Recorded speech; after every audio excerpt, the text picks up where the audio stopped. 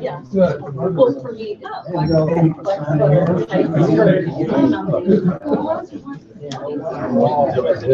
Which one is it? Good, how are you?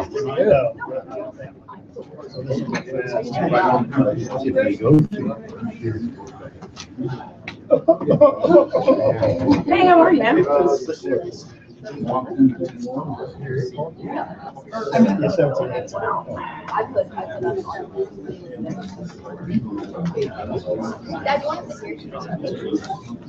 Yeah. So I'll just 4.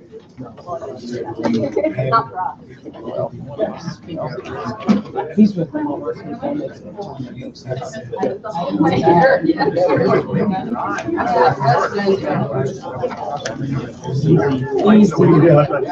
get it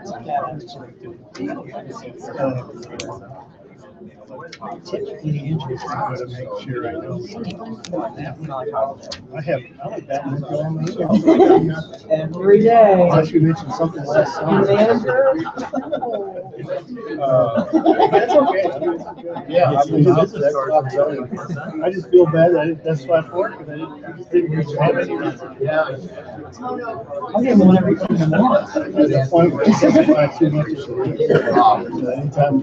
my problem. That's what I thought. Unless I know it's, unless it's a real bad issue.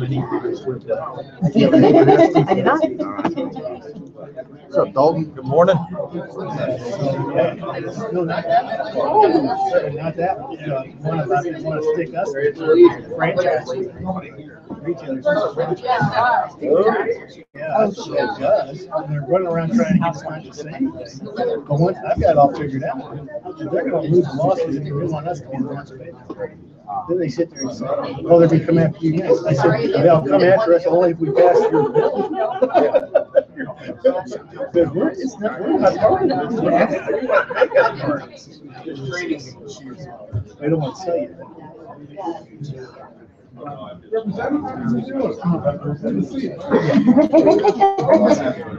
Like that last week too. I was bothering me. I was over there.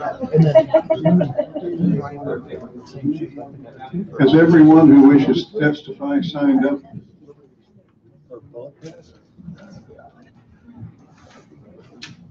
There's other secret reasons. We only brought one.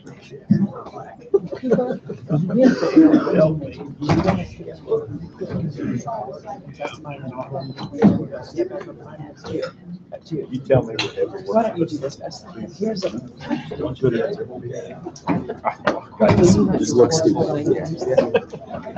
Here are, there are your two, for both prevailing wage obviously against for CDC and then for arbitration for the chamber. You pay your commercial And I think I just sign up. I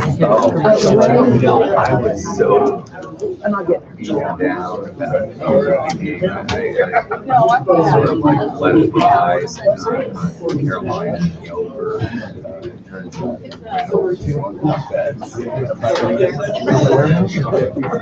So what kind of money, let me get you, what kind of money?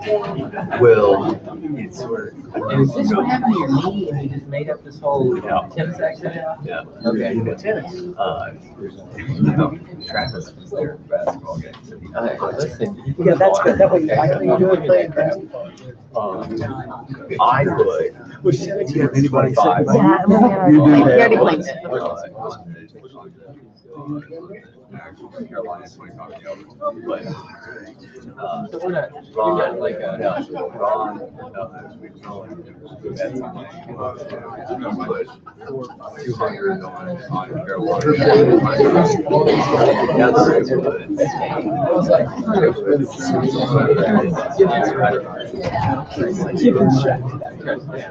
So then it goes.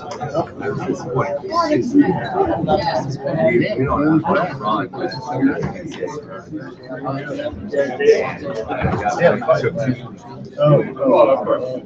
took $200. I went in there, yeah.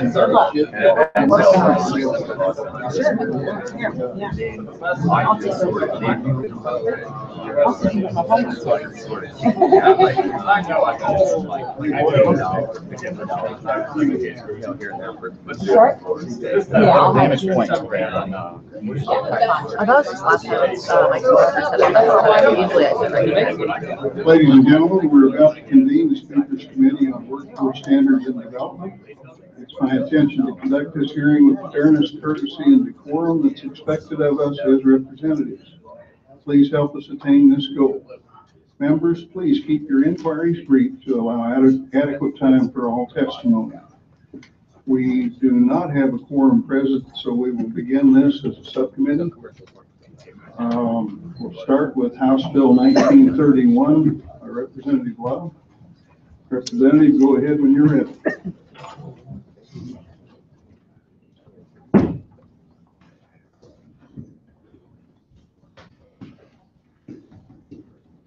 Okay, for the record, I'm Warren Love, representing District 125, and I also want to thank this committee, Chairman, for allowing me to bring 1931 forward. And as we look at what the bill would do, I will read the brief summary on it. It says the bill would allow for repeal Missouri's prevailing wage law.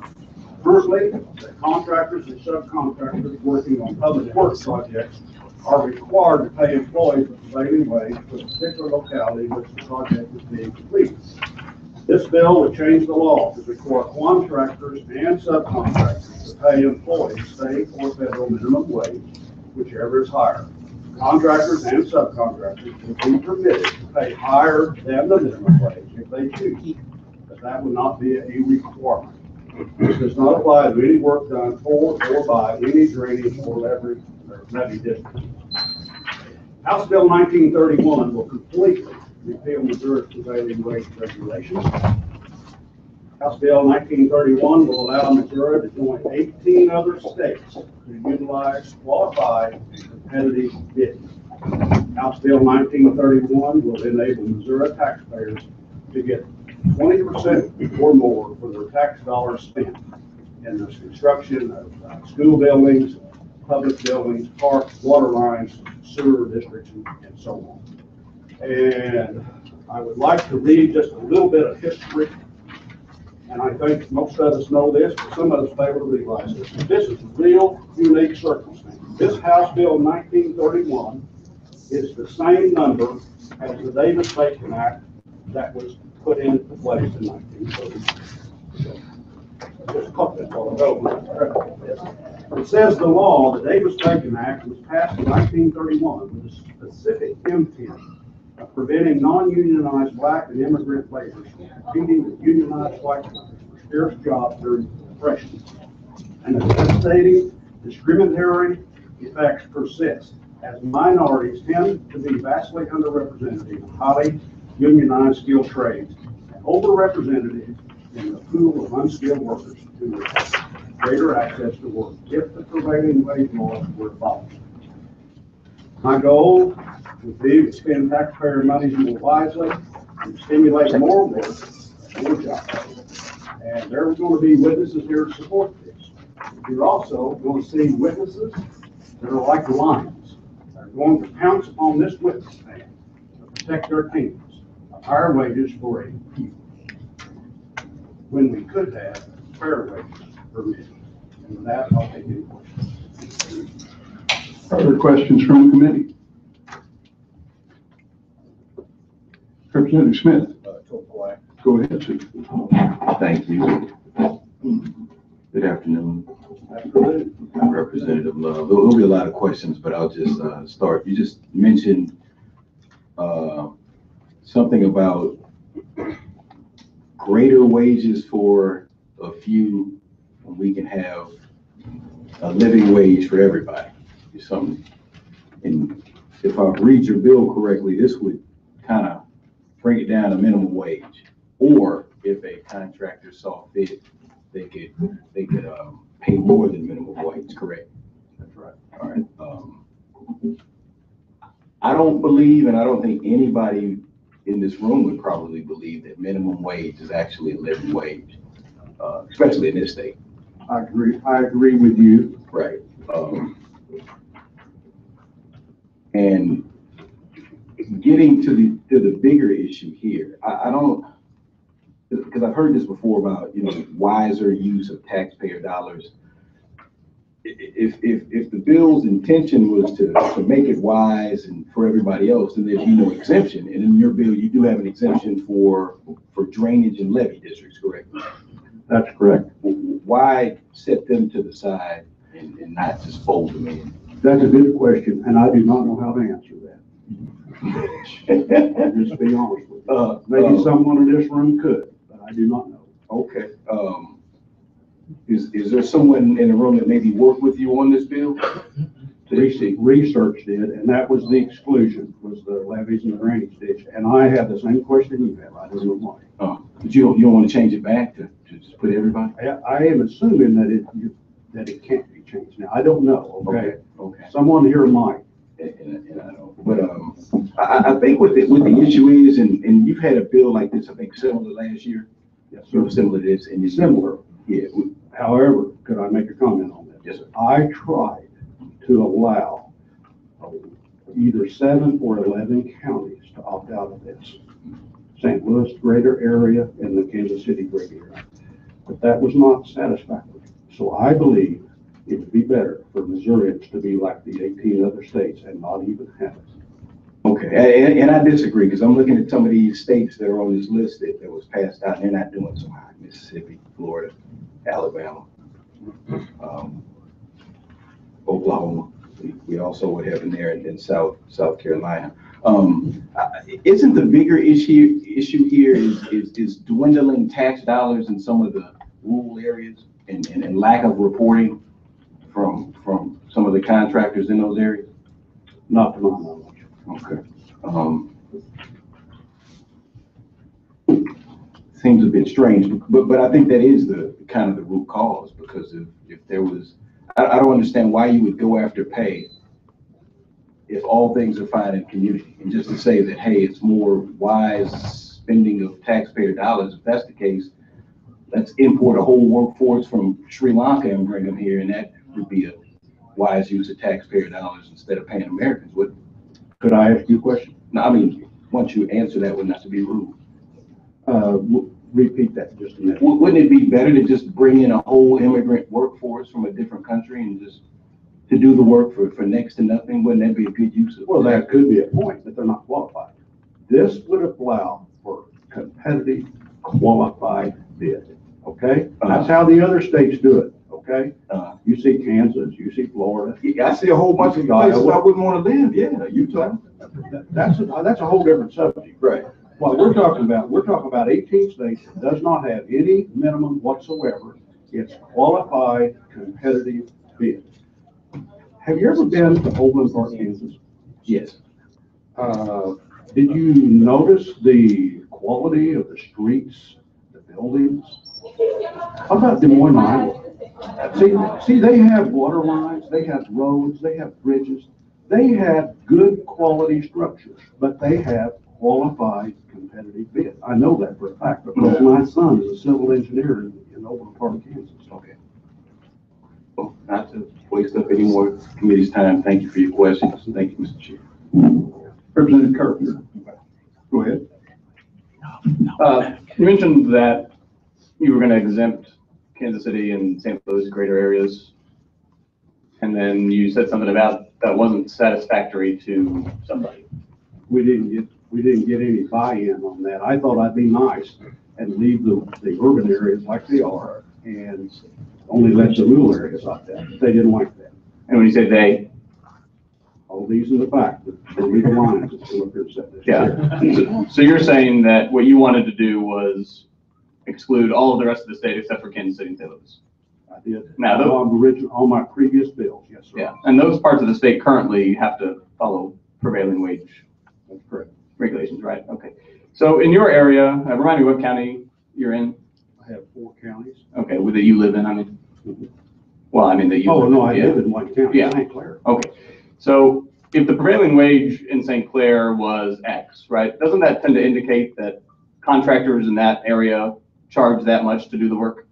And therefore, if you allow folks to charge minimum wage, you're giving an advantage to companies that maybe aren't in St. Clair County, contractors that maybe are from Oklahoma.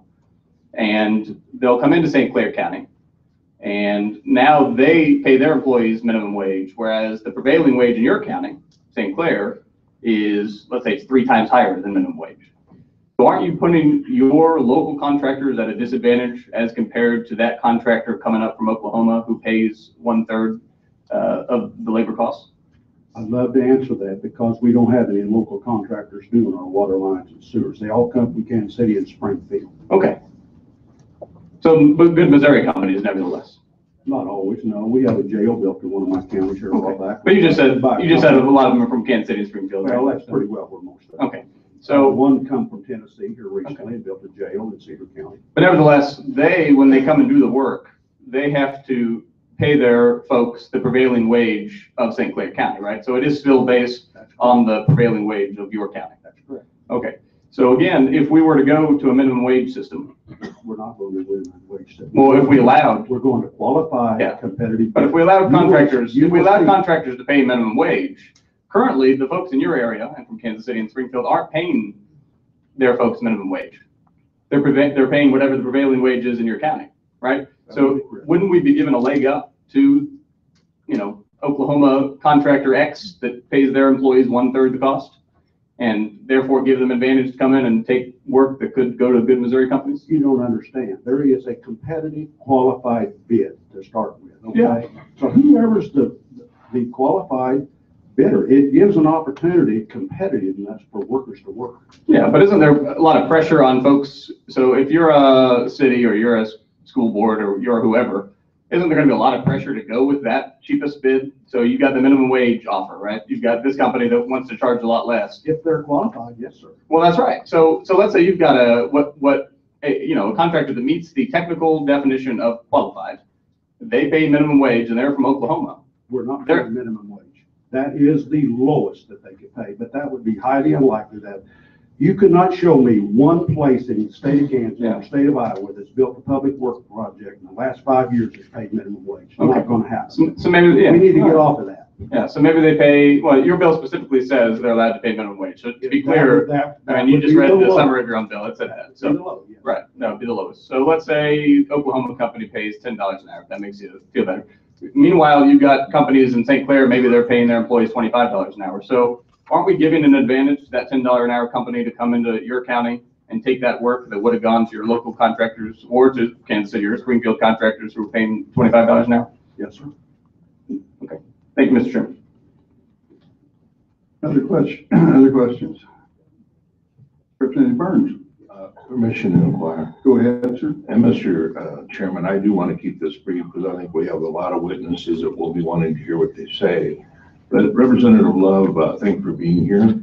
And I remember last year, I think it was, maybe it was earlier this year, but in the last session, okay, you testified that, first of all, you said that when you were building homes, you could build a quality home in 5 days. Is that correct? Just roughly, sir.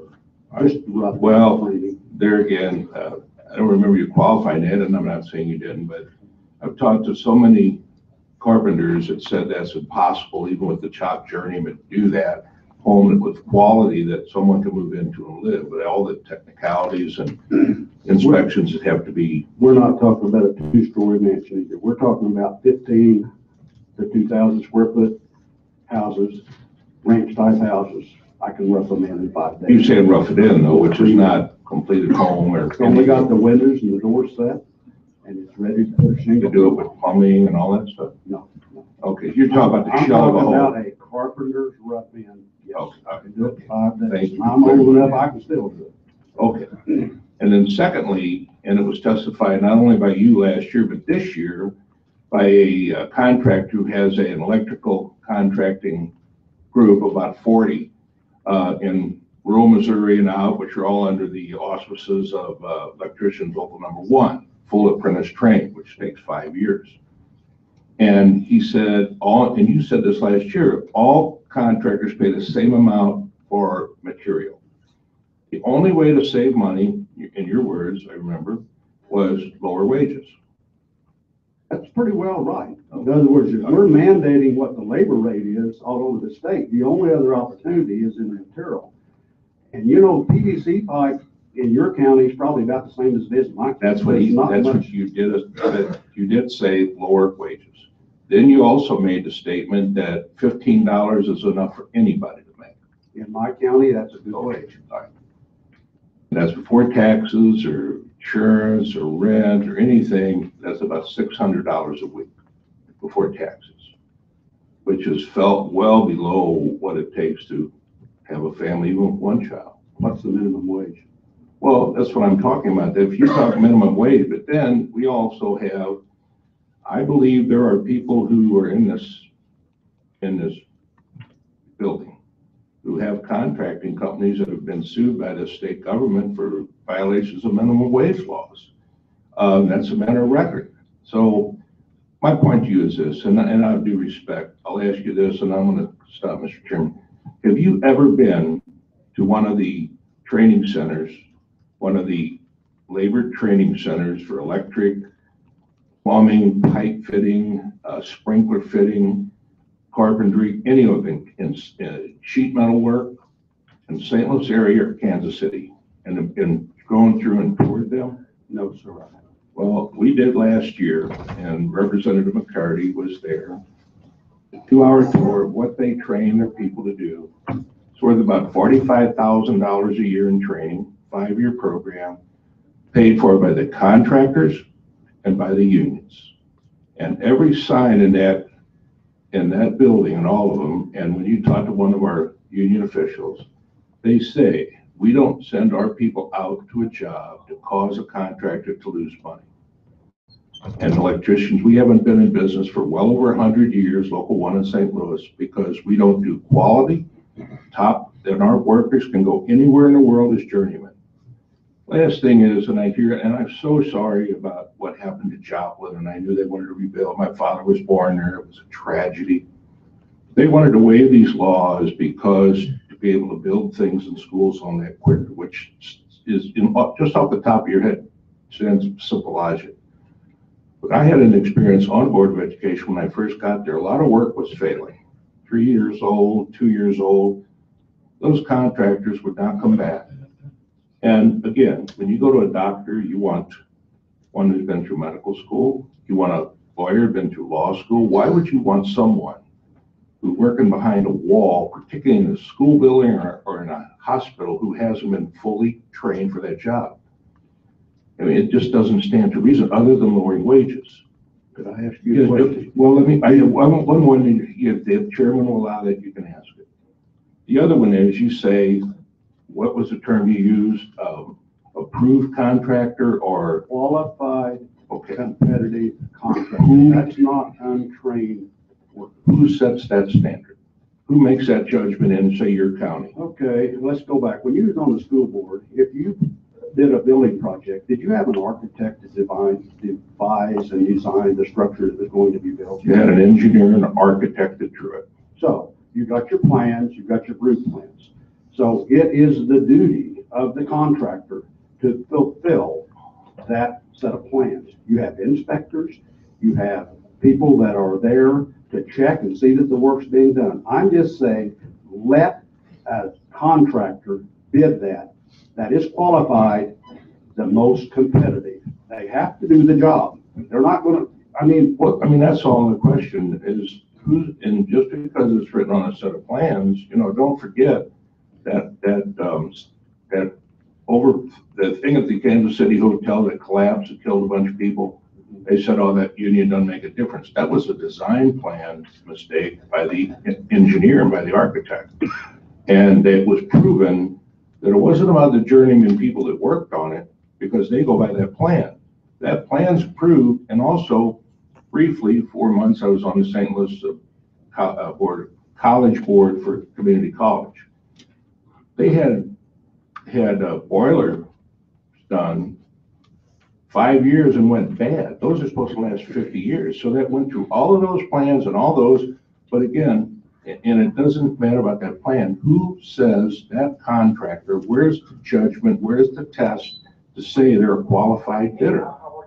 let me ask you a question. Well, no, please answer mine, and I don't want to be arguing. Answer what I just I'm asked. going to answer that. Representative In Burns, your statement, gentlemen, yes. this this inquiry has gone on for 10 minutes. Okay, I'm sorry. Please, It went too long. I please stop. apologize, Mr. Chairman. I really do. In your statement, okay. Thank you very much. Are there other questions from the committee? None hearing. We'll now get into those testifying. Because of the large number of people testifying, we're going to have to hold your testimonies to 3 minutes, and our inquiries are going to have to be held to 2 minutes. We'll start with Mr. Bruce Hillis testifying in support.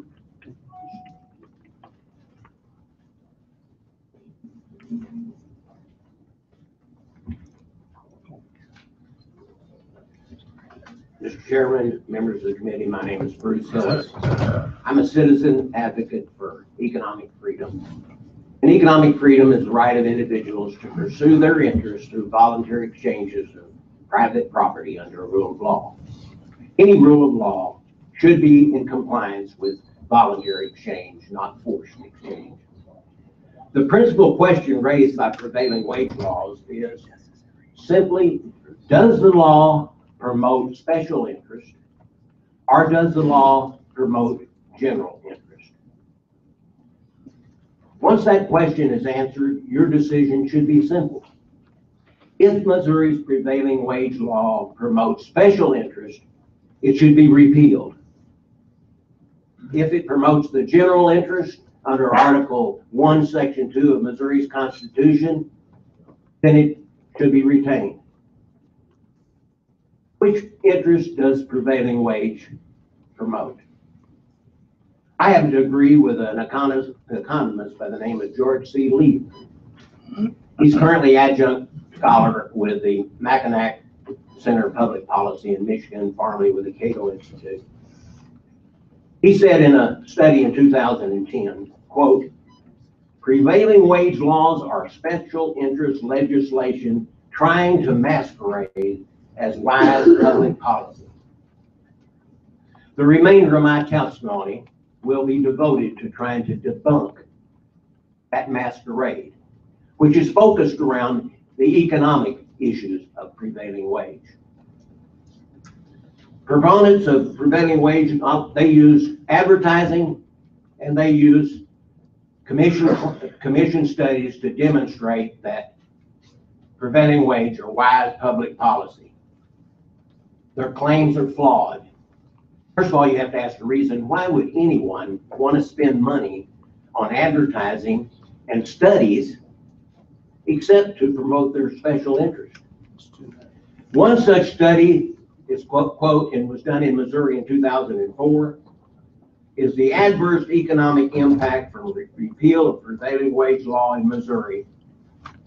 Makes the following summary statement in support of the claim that prevailing wage laws are wise public policy.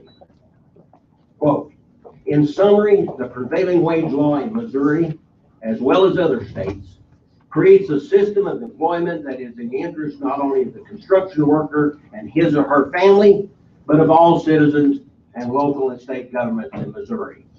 The basis of that claim is based on flawed economic statistical issues contained in that study. What's being sold here under these mass motives is that there's some induced benefit from prevailing wage that trickles down to all the other segments of society and shares to make a general interest be obtained from the prevailing wage laws. That sounds great. You know, I'd like some more of that if it were true. Unfortunately, it is not true.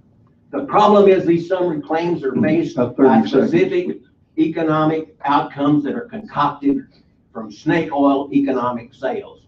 Induced economic benefits are simply this, that it's passed down, this reduced spending from prevailing wage gets lost revenue to the vendor of food, the vendor of shoes, the vendors of everything. What's flawed in that philosophy is that the savings from prevailing wage, which would be retained by the citizen, is just as likely to be used for more food, more shoes, and on down the line. There is no economic benefit of induced policy. Thank you, sir. Any other questions for this witness? Representative Brown. Well, thank you for your testimony. You know, as a contractor, I often do scratch my head with the enforcement of prevailing wage. You know, the people who come to work for me, I've worked out the agreement with them privately to come work for me for that set wage. And when I bid on these projects, it's between myself, the owner, and the architect. I submit, the required material list. I submit, what I believe and how I believe I can get the job done per their schedule. And that's part of the bidding process. Now, with the prevailing wage, that requires that I have to bump up, my wage and pay my people more and inflate that cost. And I don't really see and have never seen a true benefit of what is gained out of the prevailing wage, other than special interests that have inflated in collective bargain a premium wage, but it also comes at a much higher cost for the complete project. So it's kind of a wash, and it ends up costing the people in the end results a whole lot more money for the project. So that was just more of a comment, and I appreciate your testimony. Thank you for your comment. Other questions? Not appearing. I'd like to hear from Mr. Jeff Abusi.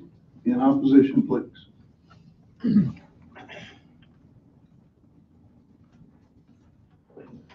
Thank you, Mr. Chairman, member of the committee, and yes, I am one of the lions in the back of the room. And we are here to promote fairness in the current prevailing wage law. We've had this for years. It's allowed people to compete fairly against one another, whether union or non-union. It's definitely kept the standard of living in the middle class for people that are well-trained and highly skilled. I represent the St. Louis Building Construction Trades Council in the eastern half of Missouri, and we're here to speak against this bill. But for years, this has worked in our state. We've seen people that are supposed to turn in payroll information that would give the appropriate rate of pay for the various counties in our state. Some people continue to do it and some don't. But I think looking back about 3 years ago, when we sat in hearing rooms such as this and came out what would be a good compromise to see our prevailing wage law in Missouri take place. One of them was the only thing that this legislature wanted was a fair means to report hours, and we've done that. It seemed to have worked. It's worked in the past. It continues to work, and I thank you all for your time. Glad to answer any questions. Questions for the witness? None appearing. Thank you, sir. Thank you. I'd like to hear from Mr. Larry Berry, please. I don't think he's here. In that case, let's go to Mr. Scott Ramshaw.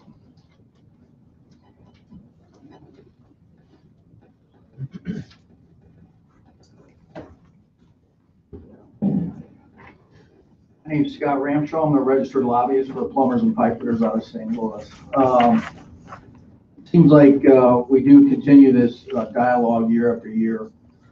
I would hope that the Workforce Development and Safety Committee would look at legislation more fitting to raise expectation of Missouri workers instead of lower them. We're against this bill. We cover 67 counties in the state of Missouri. Our training that we offer to apprentices is roughly about the 5-year program. We put about $20,000 investment into each apprentice, no matter where they live in those 67 counties. So I feel this would not only affect the state financially going to something like this, but it's going to destroy the workforce in Missouri. We train our members to work on residential housing, to commercial, light commercial, to industrial, to the nuclear powerhouse in Callaway. We can't control where they'll work workforce will be needed or when it'll be needed, and we have to train the workforce when there isn't work in Missouri, that they can help another state somewhere else and be employed somewhere else during downturns in the economy.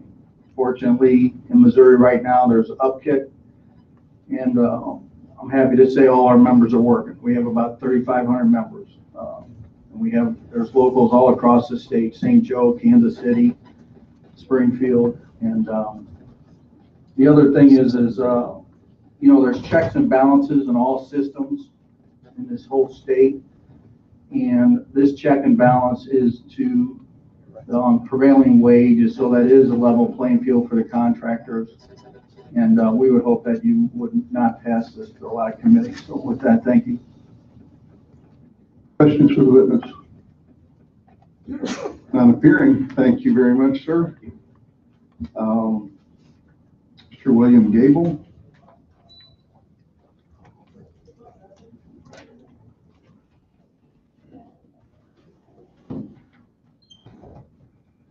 Good afternoon. My name is Bill Gable. I'm presiding commissioner of Johnson County and a contractor for 49 years. And there's a lot of comment that's been made today, but to me, my primary interest is to see what we can do to improve Missouri's standards regarding economic development.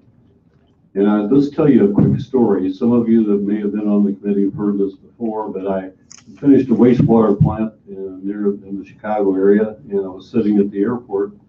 A gentleman sits down beside me, and I can't give up the opportunity to talk to someone, so I said, "You're on business?" And he said, "Sure." He says, "I'm in the manufacturing business in Georgia, and we want to build a plant in the Midwest." I said, "Build one in Chicago?" He said, "Absolutely not. I'm just passing through." And I said, "Illinois?" He said, "No." I said, "How about Missouri? Would you consider a location there? We've got places for you," and we do have in Johnson County. And his comment was, Missouri is just like Illinois. They're blacklisted in our Manufacturers Association.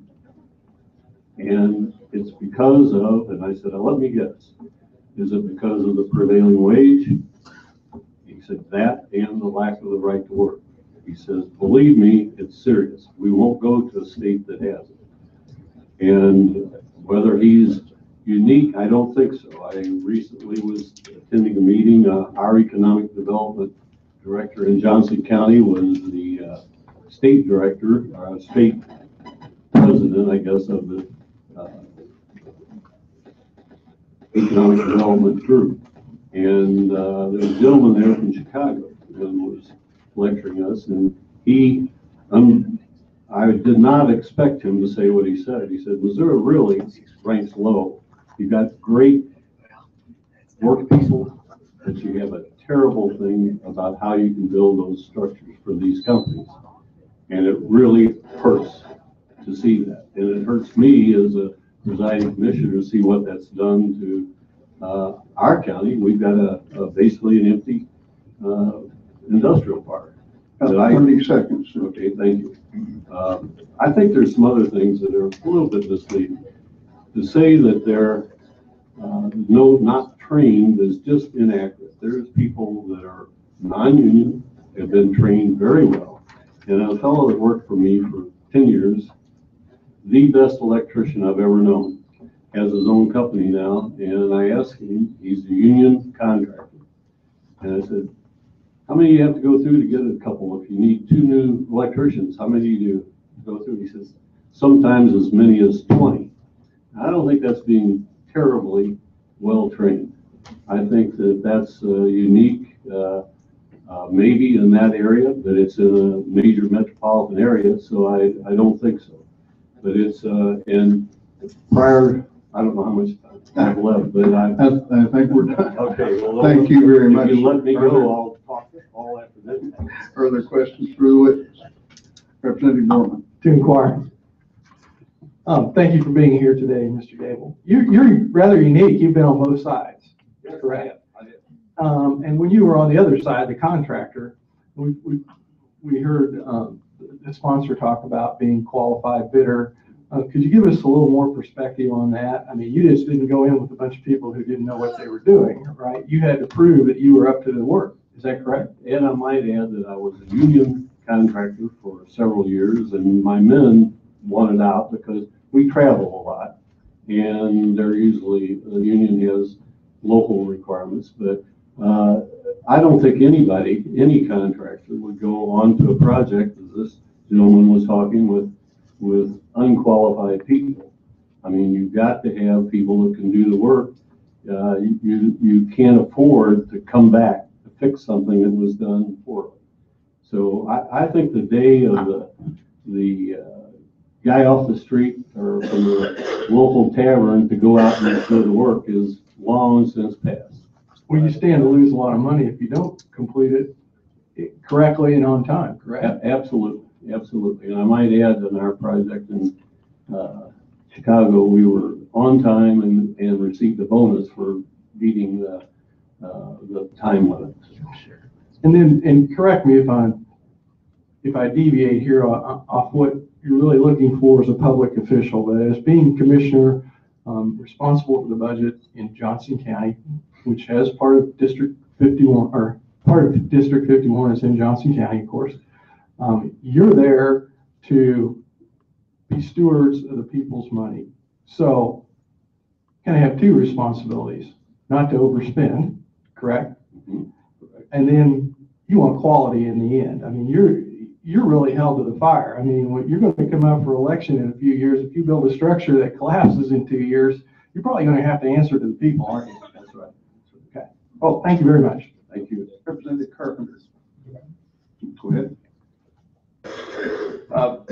You shared an anecdotal story about folks who said that Missouri's blacklisted because we're not right to work and we're not, we have prevailing wage laws. And this is one of the things I hear a lot when it comes to this. When it comes to this issue and the right to work issue, which you brought up, is sort of these anecdotal stories about, well, I heard from this employer that they would never come to Missouri.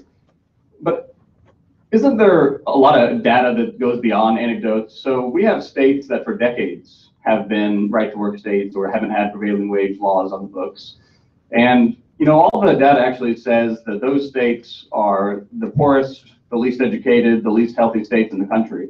And that's after decades of being right to work and being not having prevailing wage on the books. You know, there was actually a great study that wasn't even looking at right to work. They just looked at overall quality of life in the United States, and 12 out of the bottom 15 states were right to work states. So I just wonder if it's true that there's all these, you know, great things that will come by making us right to work, excuse me, or repealing prevailing wage, then how come in states that have done it, after decades of having done it, the results are still so bad? Well, I don't know how long states have had right to work states, but that's not what we're. Well, some of them all the way back to the 1940s was when the first round happened. We're here to talk about prevailing wage. Well, you brought it up in fairness. Yeah, and my understanding is there are really, we've got this list that Representative Love spoke about, but in addition to that, there are only about 8 to 10 aggressive prevailing wage states left.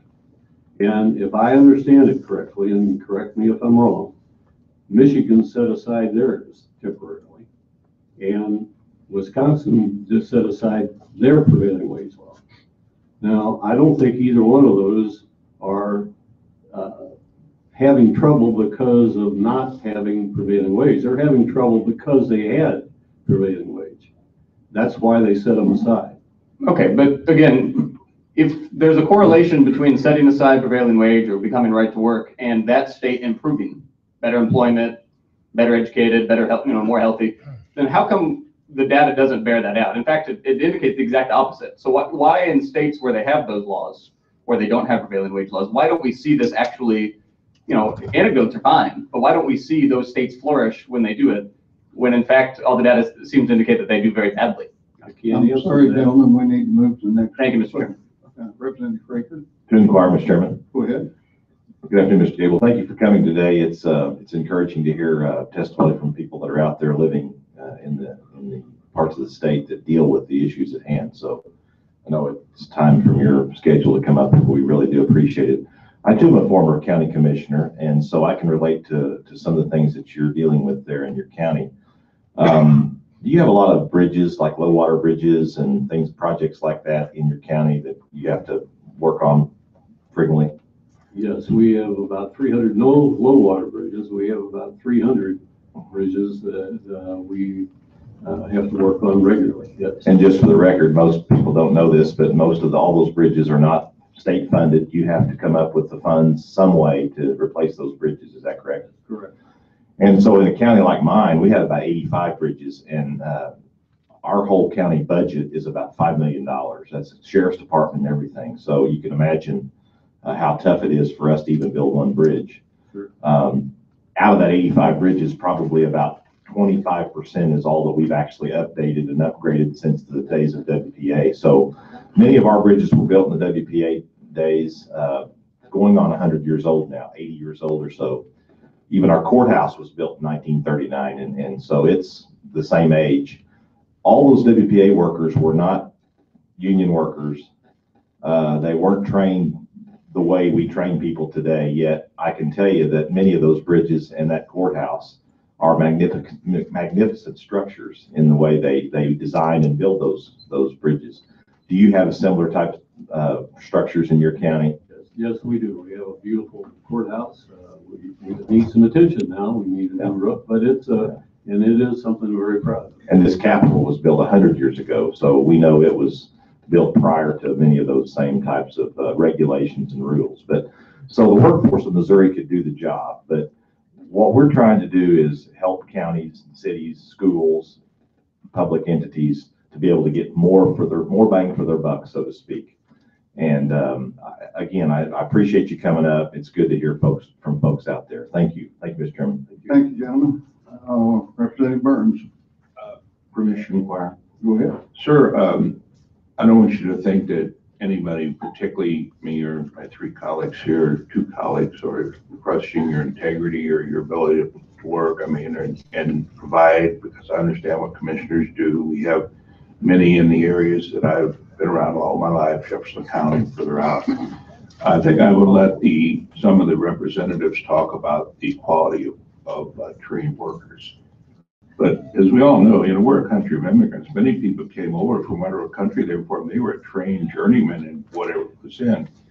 And I'm not questioning any of the people on this panel or Representative Love who may have a contract company. And I think after hearing it, we're after the same thing. It doesn't matter if you're union or non-union, you want a quality workforce. And also, in the words of Henry Ford, you want someone who at least buy the cars you're producing.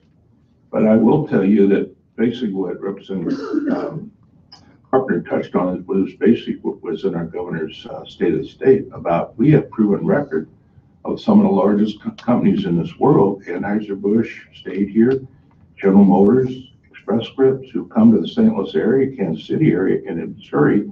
And it said in that his documentation in that state that we have the largest performing state in this country for new and developing jobs. And so, and that's all documented. It's in, just like from the National Budget Office, with their Congress. These things are documented. And the second in the country, I believe, is Kentucky, which is also have prevailing wage. They do not have right to work. So, and I understand you talk to someone in the airport, but we always hear those things on this committee. Well, I talked to so-and-so, or someone called me. Never a witness about that, and never documentation. So again, this is not about union or non-union. This is quality workmanship for our counties, our schools, and I think we're all on the same page here. All I was questioning is how these workers are trained and what does it mean that you're a qualified bidder? Thank you, Representative. Thank you, sir. Representative Bratton. To briefly inquire. Go ahead. Now, when as a contractor you go to bid on a job, I mean, they had parameters of things you had to qualify for in order to bid on that job, correct? That is correct. And as a matter of quality assurance, most of your construction managers would withhold a pretty hefty retainage, correct? And in order to ensure that your work quality was what it was. And if it wasn't, what would, mean, they would have within your contract, correct, to remove you and bring somebody in that would. And you would be out the contract and out your funds as that contractor because you breached your contracts. I mean, that's what I've always dealt with. Is that basically? That's correct. And I want to add that I was a union contractor, and in all honesty, the higher the wage, my percentage of markup is higher on a higher wage. It's not about trying to do it cheap. That's not the thing. We've got to do something for our taxpayer. And I'll give you one quick example that Representative Dohrman knows about is our little town of Chilhowie. It's not in his district, but they are very difficult financial streets. Put in a water system, and the guy pushing 2-inch pieces of PVC together, $56 an hour. Now, I don't think the guy paying for that in Chilhowie, Missouri is making anything like that as a plumber. He's making 12, 15. I'm not suggesting we ought to hold it to any certain level, but those people can't afford to pay for that, period. Well, I guess one way to look at that, I mean, like I said in my previous statement, I mean, the people who are working for you, you've worked out, they're your employee and they've worked out the wage and they're happy. I mean, you don't go to their house and forcibly make them come to work in the morning to do the job. And that's one thing. If I ever wanted a raise or anything when I worked for somebody else, I went to them and I asked for a raise and said I was worth this, and I knew I was worth this. And if they didn't, you go somewhere else. Thank you, gentlemen. Other questions for this witness? None appearing. Thank you very much, sir. Mr. McBride.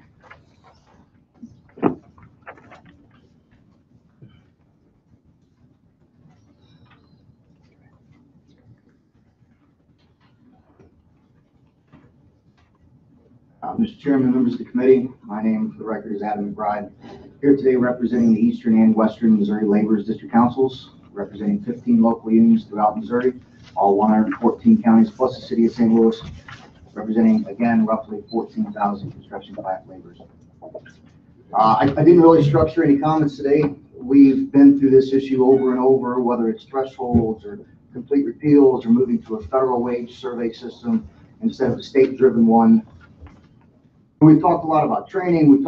I actually agree with the previous testifier that whether you're in a union or you're not in a union doesn't necessarily mean you're qualified or not qualified. We take great pride in the training that we provide our members and the training that they take to the job site with them.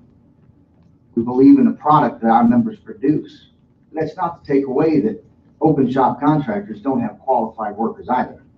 And I think that we're getting off on tangents here when the true question before us is about prevailing wage. You either believe in the objective of a prevailing wage law or you don't.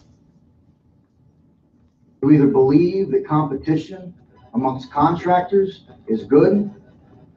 You believe it's good that you can compete on skill, you can compete on overhead, you can compete on profit, but the one place you can't compete under this law is on how low you can pay your employees.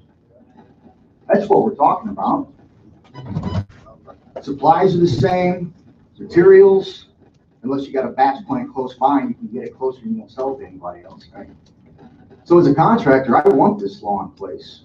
And if the Senate hearing was any indication last week, and I don't want to speak for them, but this is public record, the AGC of Missouri, which represents 90%, everything but the collar counties in the Kansas City area, now since they merged with Outstate AGC, has both union and non-union contractors, and they testified in support of prevailing wage.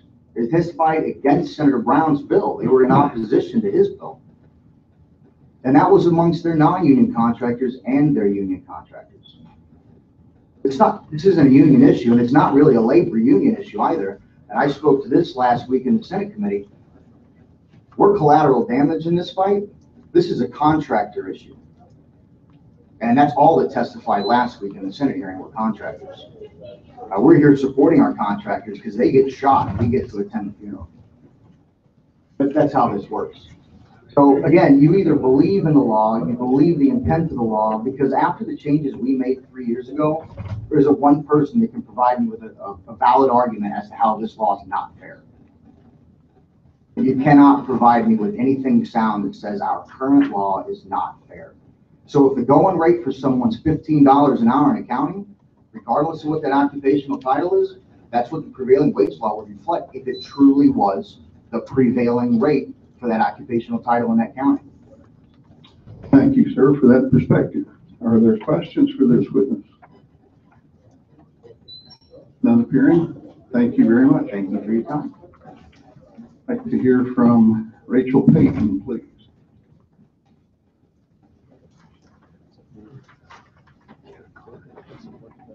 Rachel Payton, Deputy State Director with Americans for Prosperity's Missouri chapter, and we're here in support of Representative Love's bill. To us, it's about saving Missouri taxpayers' money. What Representative Franker said, we want to give them more bang for their buck. So that's why we support this legislation. Questions for the witness? Thank you, ma'am. They don't want to talk about that. Mr. Rod Chapel.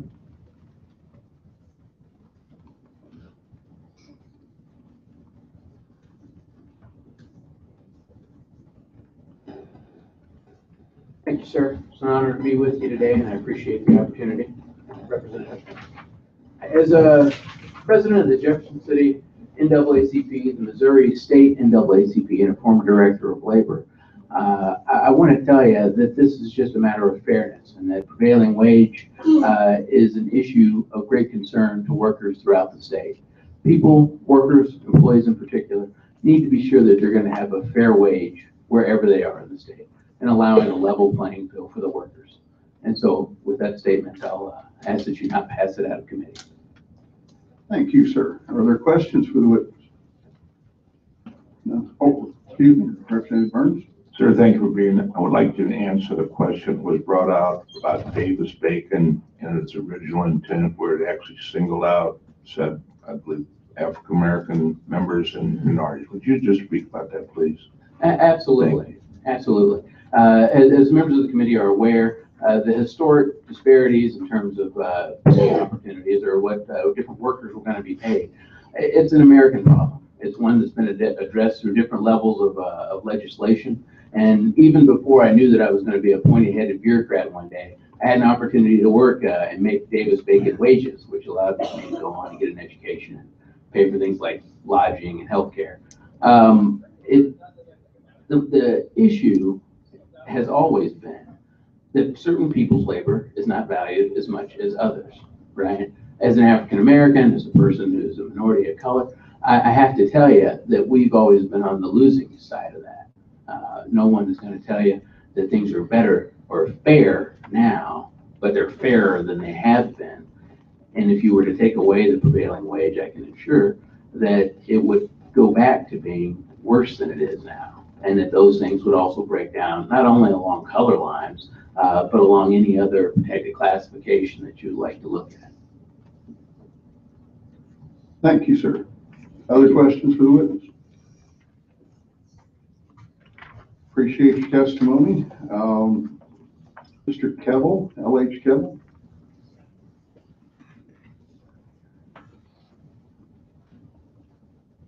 Mr. Chairman,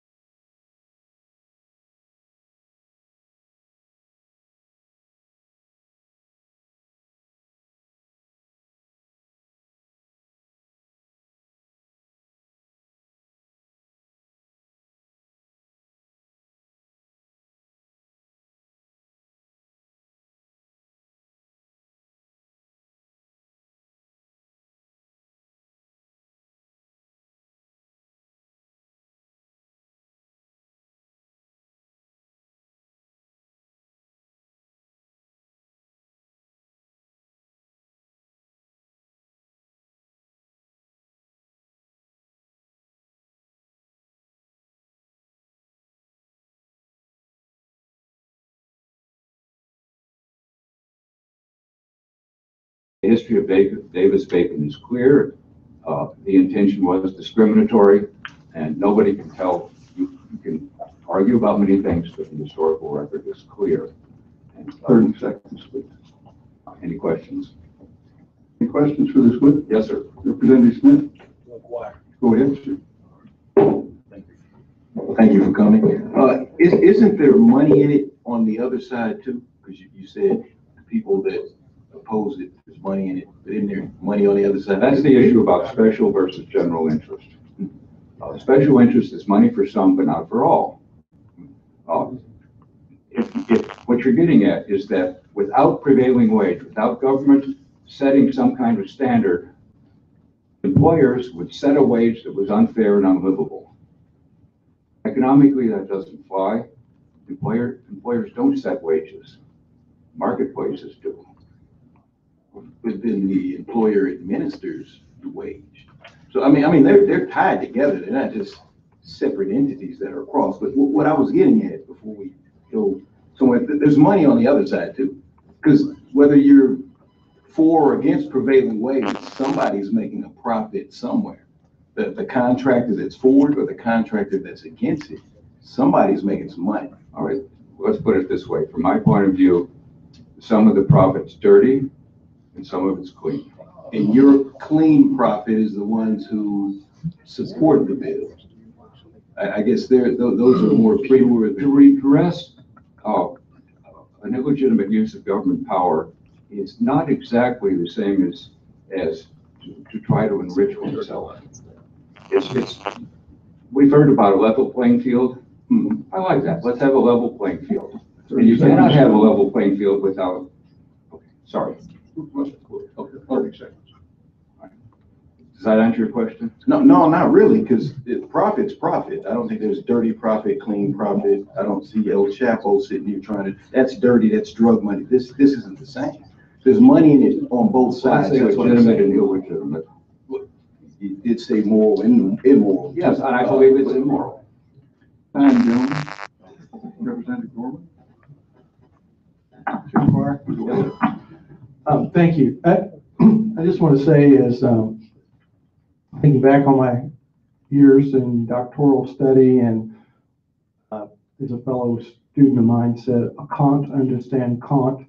That is probably the best summation I've ever heard of his the categorical imperative. But I think the crux of what you're saying is this if it's open competition, you're meeting the requirements, it's fair, then it's fair to everyone. Is that really the crux of what you're saying? That's another way of putting that aspect. And it has to be open, of course, and to be public, it should be. Yes. And we all understand there are certain requirements that have to be met. And we've talked a little bit about that with contractors and so forth. They don't just bring in somebody to throw something up. They've got to meet those requirements. And as public officials, they're there to handle it, right? They're there to oversee. Yeah, so performance standards. Performance standards in open competition will create fairness. Is that a good summation? Yes. Thank you very much. Other questions for the witness? Representative Carpenter. Talked about a little bit about statistics and addressing, whether or not prevailing wage was a good outcome on growth and all that. The document that was distributed today that has the list of states without prevailing wage laws, I mean, it reads like a list of the worst performing states in the country. You look at, there's an organization called OECD, that's a well-respected organization that put out a ranking of the states, and they took into account employment, health, education levels, incomes, overall quality of life. They took a number of factors, and you look at this list: Alabama, Arizona, Georgia, Idaho, Louisiana, Mississippi, Oklahoma, South Carolina, and Utah are all at the very bottom of that list. So no, they're not. They are. The OECD. Look, Google it right now. What I would say to you is there's a difference between statistics based on a static analysis and a dynamic one. Yeah. I used to live in New York State. It used to be the wealthiest state of them all. Through their legislation, their bad legislation, they have squandered some of the inheritance from their forebears. Mississippi does not exist in that. It's not the same. Mississippi's trying to raise itself up. So I would say, look at the differential not some index number from a point in time, but the differential between, look at Oklahoma's growth, for example, it dwarfs ours. So Mississippi, a state that has never had a prevailing wage law on the books and has been a right to work state since the 1940s. So we're talking decades and decades of time for the magic of these policies to work. They're actually last. They're 50th out of 50 Okay. on the rankings. Yes, sir. Look at it a different way, which is it's a stew. There's lots of legislation that we're talking about. Prevailing wage goes with right to work.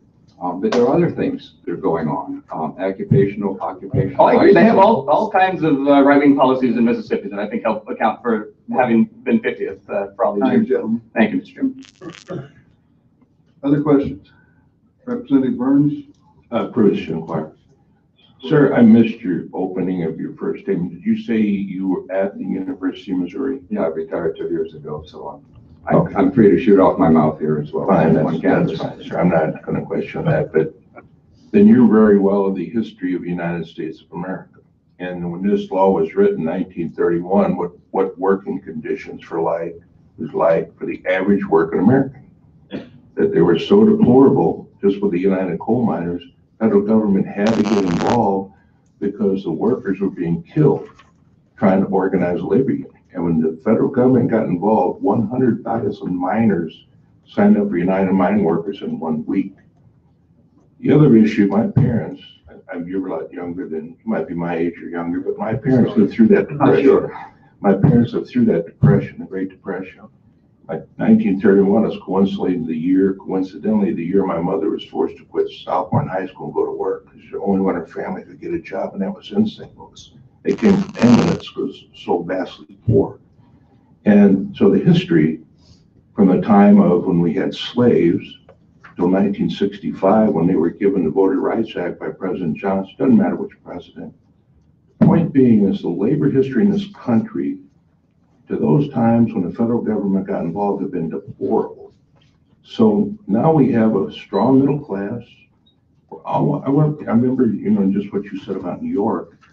We're also the first country in the history of the world that's just given away our manufacturing base, and it's in China. This thing I can't figure out either. If they're our arch enemy, what are all American manufacturing businesses doing there? So I understand your ability to have the statistics and college training. But how would you feel if all of a sudden the University of Missouri spread their standards? It didn't really matter if you had a PhD or doctorate, even college. They felt you were okay to teach statistics. They hired that person and you lost your job. Time, gentlemen. Okay, thank you, Mr. Speaker. Other questions from this witness? Mr. Keble, thank you very much. To hear from Mark Dalton.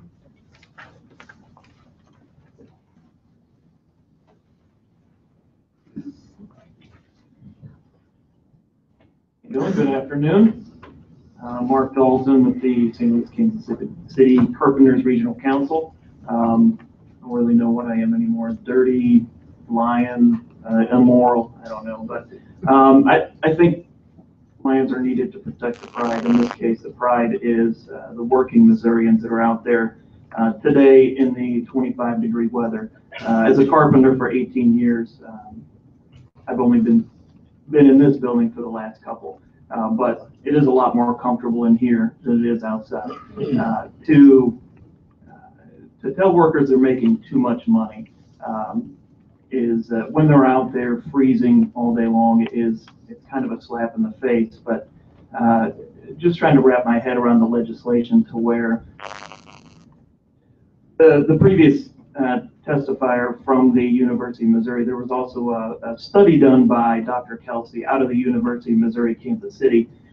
He is the economics professor that shows no savings in states that do not have a prevailing wage law. So the cost issue is kind of it's a statistic that's thrown out there to favor whichever side you're on. The quality is where you're going to lose. You're going to lose quality in the buildings. If you look at just a quick Google study, in 2013 there was an elementary school in Oklahoma that a tornado hit and the school collapsed. It was due to faulty construction with cinder blocks, steel beams not being fastened correctly. I mean, you can go back and, as someone who's been on the job for 18 years, inspectors are there the day you call them and then they're gone. They're not there every day. If you're looking to get your costs down, you're going to find ways to cut corners. You're going to have less qualified people out there to save money. Now that building collapsed. You can hold retainers. You can decertify that contractor from doing any more school work. But what you can do is get back to the 7 lives of the elementary school children that were killed that day. They'll never get that back. And I don't think anyone in here can say that it's worth it to try to get lower costs, which are alleged lower costs, at the sacrifice of quality. My first job was at Taco Bell for minimum wage, and if you're looking at driving down wages, I think the bill sponsor said higher wages for some versus lower wages for many. If you're going to drive down the wages, I would rather be in a 75-degree Taco Bell making tacos than out there freezing and smashing my fingers. Questions for the witness? Representative Bratton. It's to inquire. Well, you know, I mean, when we talk about prevailing wage, I mean, you brought up that, you know, we'll be getting poor quality, and, you know, I'm non-union, and, you know, I work outside, did all weekend. Mm-hmm. And, you know, I work outside and I take pride in my work. And when I've been on jobs, I guess I don't understand where your argument is on saying you're going to get lower quality standards. Well, I'm not saying that, because I mean, I have to bid the same thing that a union contractor does. Sure. I mean, I have to do submittals of everything I'm going to use on that job, the same as you.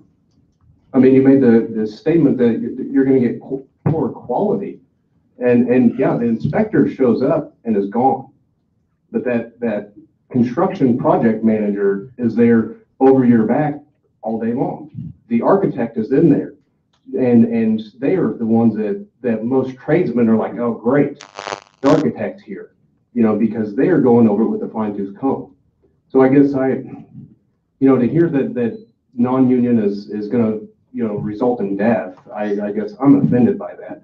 Well, I'm offended that you say this is a union non-issue, because I didn't say it was. This issue affects union and non-union the same. We're talking about local contractors. If you're, well, I am a contractor. My guys come to work every day. We've negotiated that wage, and they're happy. They come to work every day. Now, in your area, the prevailing wages are set by area. So your workers are used to making the wages that they make, that you have negotiated with them, right? Right. Which I agree that I think you and your employees should be able to freely negotiate the wages you want without government interference. So your employees are used to making that wage. Now, when companies from across state borders start coming over and they can afford to pay their guys less because they're used to making less, you as a contractor are going to be forced with the position to either find some way to cut costs and increase your bottom line, or you're going to be losing those jobs to out-of-state contractors. Thank you, gentlemen. Time. Other questions of the witness? Representative Fraker. I'll make it brief. Mr. Dalton, I think we hear this about people coming across the state, borders, what have you, but here's what people forget, those of us that live in rural Missouri. You've got county workers, city workers, school workers, and they're making a wage, whatever it might be, $15 an hour, maybe some are making 18, maybe even some making 20. And then they're working outside, they're driving dump trucks, they're blading snow in the winter, they're fixing roads, what have you, in all the elements, and they're local people. They're raised in the local communities, they're us. And then you have a building project, a new bridge that has to be built, or a new courthouse, or whatever, and you see these out-of-town companies coming in, not out-of-state companies from St. Louis or Springfield or Kansas City. And those guys are making 45 or 50 bucks an hour. The guys that are gonna be living in this community and have all their lives and will be the rest of the lives, they look at these guys and go, I could do just as good a job as those people. This isn't right. It's my taxes that are paying for that project. It's my taxes that are supporting this community. That's the problem we have. I'm just laying it out there. So think about it from that perspective, if you will.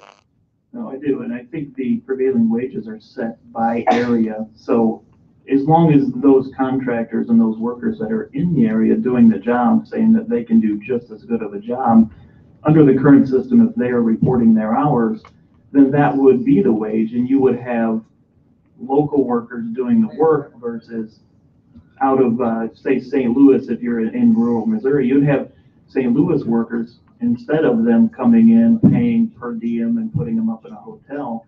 Under the current system, if contractors were reporting their hours correctly in the rural areas, that would be the wage. But the problem is, third and fourth.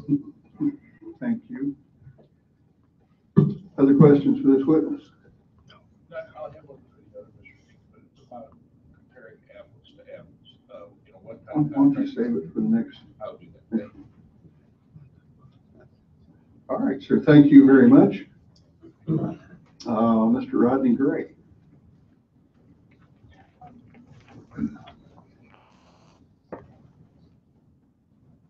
Mr. Gray not here. Mr. Shannon Cooper.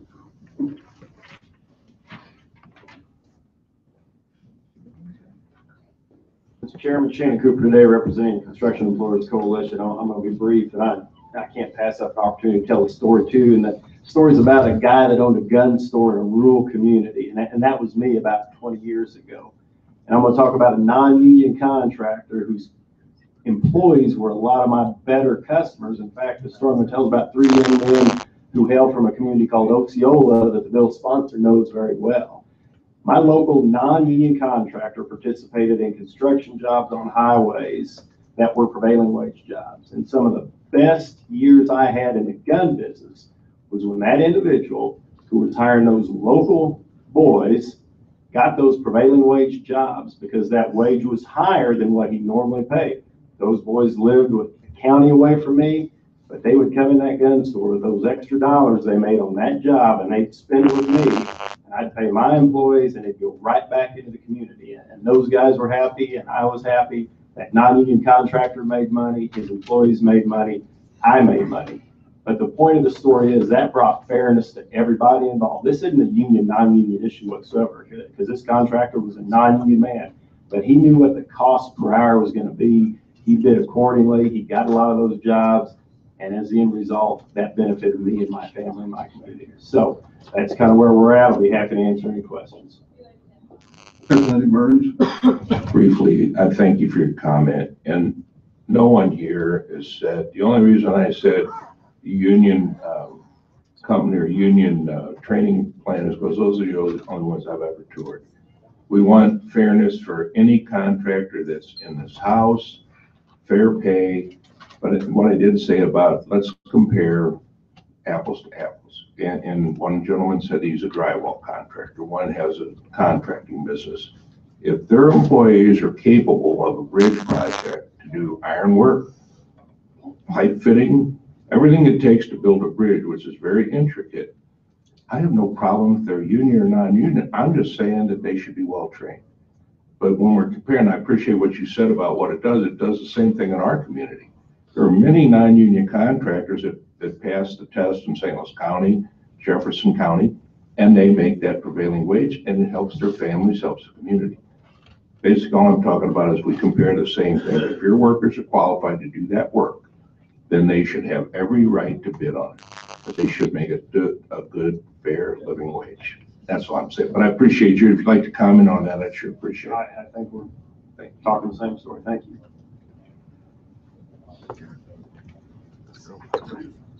Other questions for the witness?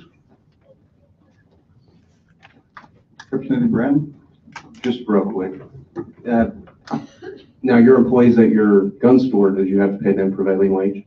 Now they were all old retired guys that nobody put up with, so I was telling God to help them out. And I guess in their world, I probably was paying prevailing wage. So. Thank you, sir. You don't have a Colt Woodsman, do you? I might. We'll talk later. Are there other witnesses to testify in favor of the bill? Are there those to testify against the bill? I didn't see your name on the list, sir. You called me. Mr. Chairman, I'm David Courage today, appearing in opposition to House Bill 1931. You and I have talked about this for the last several years. I'm testifying in opposition on behalf of the Mechanical Contractors Association of the Eastern District in Kansas City. Thank you so much, sir. Others to testify in opposition?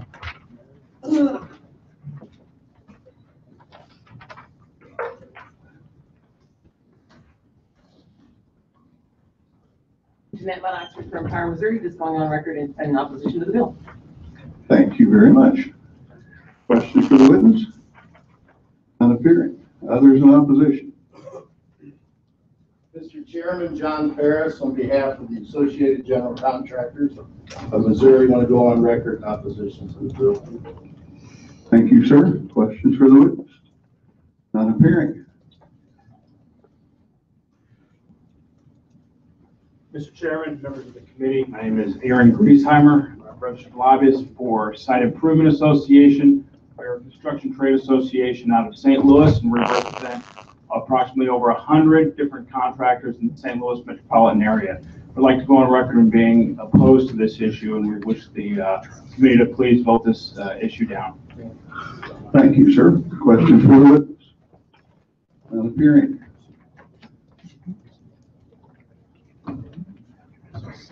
Good afternoon, Mr. Chairman, members of the committee. Ken Menges, recently retired and now representing the Missouri AFL-CIO.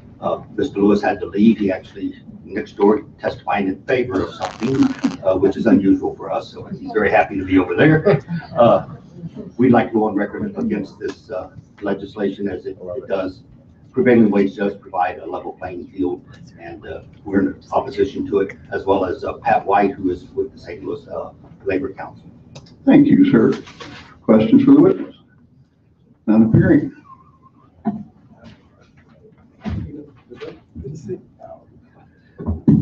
Mr. Chairman, members of the committee, my name is Bruce W. Holt. I'm a registered lobbyist with Painters District Council 58 in St. Louis, Missouri, and the same committee time. We've done this year after year and again today, as we did last week, and will in the future. We're opposed to the bill. Thank you. Thank you very much, sir. Are there others opposed to the bill? Are there those here for information purposes only? None appearing. That concludes the hearing on Representative Love's 1931. We will now go into executive session. How you been, buddy? Madam Secretary, please call the roll.